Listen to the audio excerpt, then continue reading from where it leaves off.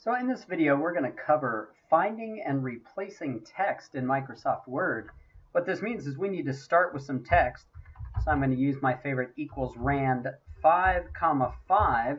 And what this is going to do is pull quote unquote random text from the help file. If you do this on your system, you too should get the same text so that you can practice as you do this video.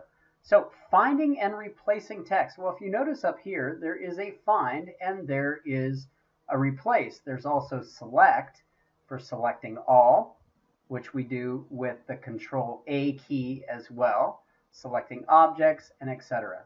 But this video, we're going to talk about finding. I'm going to go ahead and open the find here so that we can see that as I type something in, like find the word video and hit the enter key, we can see each time that word is presented in this text that we have. Now, if you notice here, each one that I highlight, it takes me to that section and that instance of the word, okay? So let's say we didn't want, for example, video, but instead wanted to replace it. We could come up here, and if you notice, because video was highlighted, we can go ahead and replace the word video. I'm going to replace that with moving pictures, for example. So in this case, I can replace, and what it's going to replace is the highlighted version of the word. I can replace every instance of video, for example, or find next. So I can choose replace, and as you notice, because I capitalized it, here is moving pictures. Okay, I can find next, it finds the next. I can replace it, or I can replace all. Now, if I do the replace all, you'll notice everywhere that it had the word video, it now says moving pictures. If I was to close this, come in here and look for the word video, you should no longer find it, and you'll notice that there's no matches because everywhere that we did that find and replace, it's replaced with moving pictures. Okay, so there is a basic find and replace.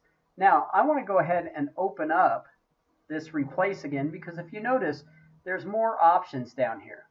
I can make sure to match case.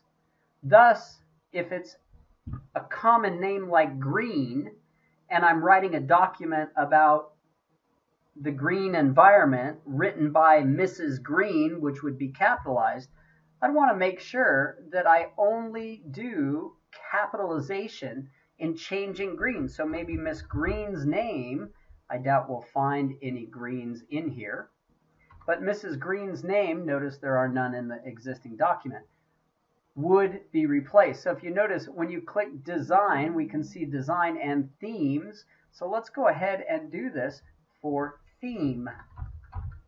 So I'll put in theme, and we search the section, can't find any matches. Do you want to check the rest of the document? Yes, there's an issue of theme. Notice in themes.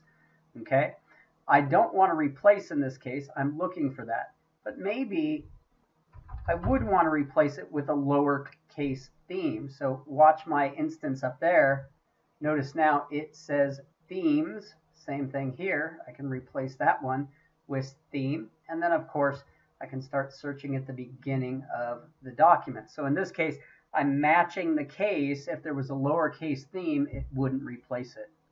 All right, that should be good. Let me know if you have any questions in regards to finding and replacing text within a document.